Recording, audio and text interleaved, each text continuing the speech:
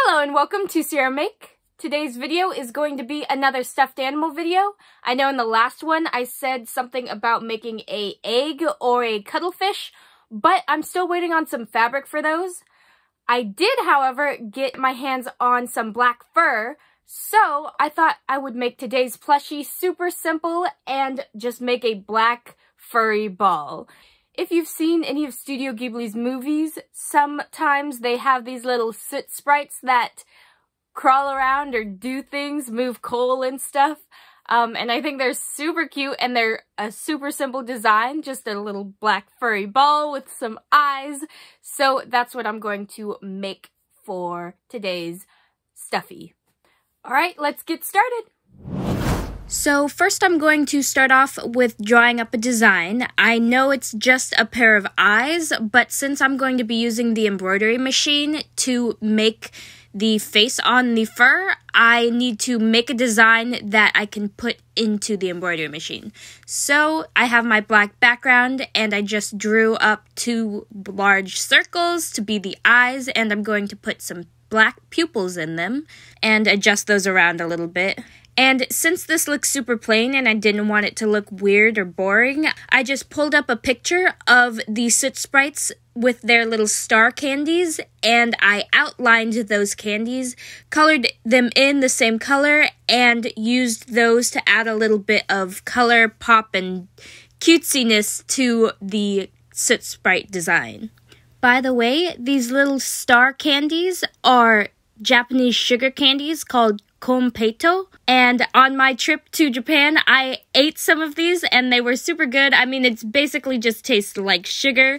If I were to compare it to anything, I would compare it to rock candy. If you've ever had that, it's just like little balls of rock candy. Or maybe Nerds, but Nerds have different flavors and konpeito just has sugar flavor. It's a fun little treat for kids or adults, I guess, if you just want something to crunch on. But anyways, back to the project. Now I'm just going to color in the different parts of this image, different colors that are strikingly different. This is just so that the embroidery program can really differentiate the colors on it in case that yellow and the green look too similar, so it doesn't accidentally mix them together. And now let's stick that on a USB drive and plug it into the computer. Here we have the image I drew up on the computer. There's the width and height it's going to end up being, and there are all the multiple colors that it will be using.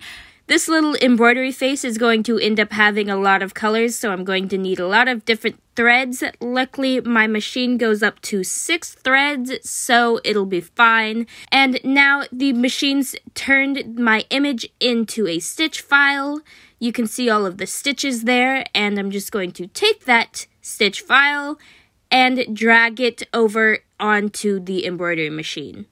Now I'm just going to pull up the design, select the hoop size, and switch out the threads. So the threads I'll be using is this white and this light yellow, as well as this light green, this light pink, and the black. The white and black are for the eyes, obviously, and then those pastel pink, yellow, and green are for the stars. Now I'm just going to prep my fabric to put onto the embroidery machine. So here is my hoop that I'm going to be using. It's a little bit bigger than the other ones I've used. And I'm going to make sure that the fur is going in the direction that I want it to. So I want the fur to come downward. So I'm just going to brush that fur downwards so that it's nice and flat for me to embroider on, and then stick the stabilizer behind it. I don't actually know if I need the stabilizer here because this fur is super thick, but I'm not going to risk it, so I'm just going to use the stabilizer anyways and sandwich those between my hoop.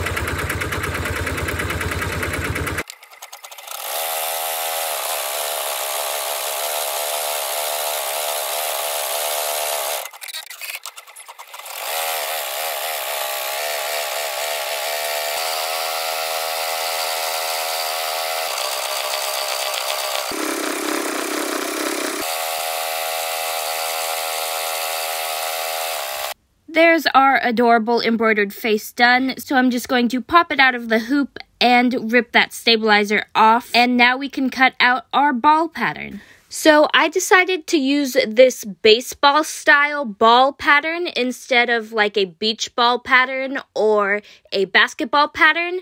That way I would be able to make it fairly small and still include that face that I just embroidered. So I just took a regular baseball pattern and blew it up to the size that I needed. And now I just lined it up with the face so that the eyes would be in the center of that top round bit. And I'm going to cut it out of the fur. Notice that the fur is folded over at the midpoint because this is a symmetrical piece. One thing I noticed about working with fur is it makes a mess. Oh my goodness, the fur, when you cut it, gets everywhere. Like, look at all of the fur bits on my hands. Anyways, now it's time to cut out a second piece that is the same shape. One thing that I really like about this baseball design is that it really only takes 2 pieces and it only takes 1 line of stitching to connect all together. So it's super simple and easy to do. Let's just brush that fur away again, and here are our 2 pieces. So the way this is going to work is I'm going to have the piece with the face fur up, and I'm going to have the other piece without the face fur down. And I have to pay attention to the direction that the fur is going here. So if you notice, I made sure that the fur on the piece without a face is going sideways versus on the piece with a face, it's going down. Anyways, when you cut out your pieces and pin them together, just pay attention to the direction that the fur is going because you don't want it to look rough or weird. You want it to look like it's all brushed in roughly the same direction. I've said anyways a lot. Now I just pinned the pieces together, making sure that there wasn't any weird gaps or any spaces. And I'm of course going to leave a hole for me to pull the whole thing inside out. And now let's get to sewing.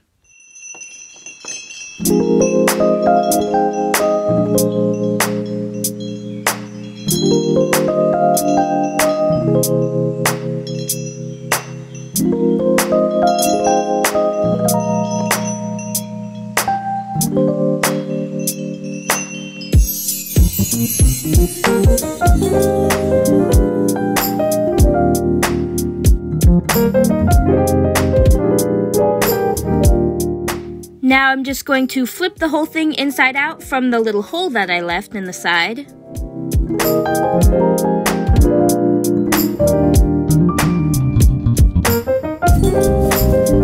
And let's stuff it.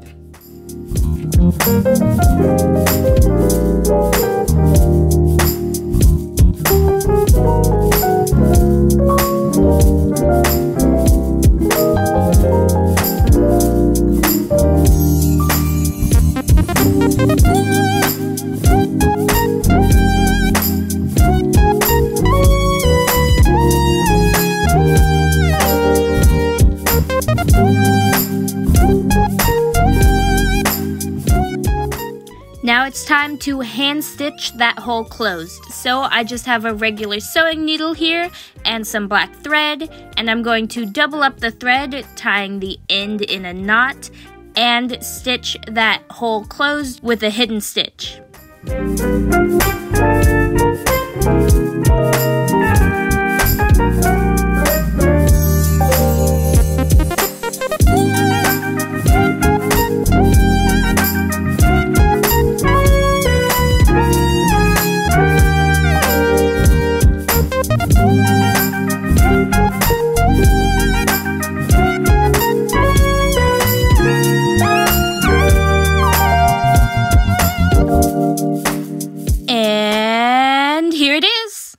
Doesn't it look so cute?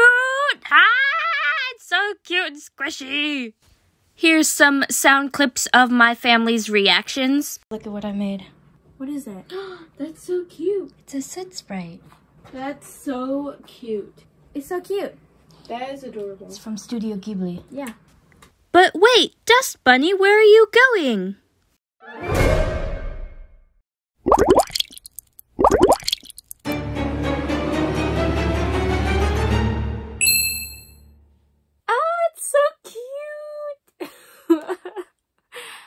gosh. Honestly, I wasn't super happy with how boxy it looks, but oh my goodness, this is so, like, comforting and satisfying to squeeze. Just, like, squish. It's so cute, too! Look at it! I'm glad I added the little candy stars, because otherwise this might look kind of like a cartoon character, like from Bugs Bunny or something. So the little stars make it much cuter, and adorbs.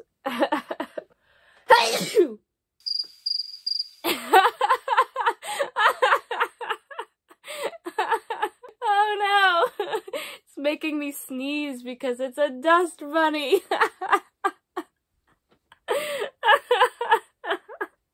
If you've made it this far, thank you for watching this video. Please hit the like button, share this video with other Ghibli fans, and please subscribe because I post every Friday at 3. Thank you for watching!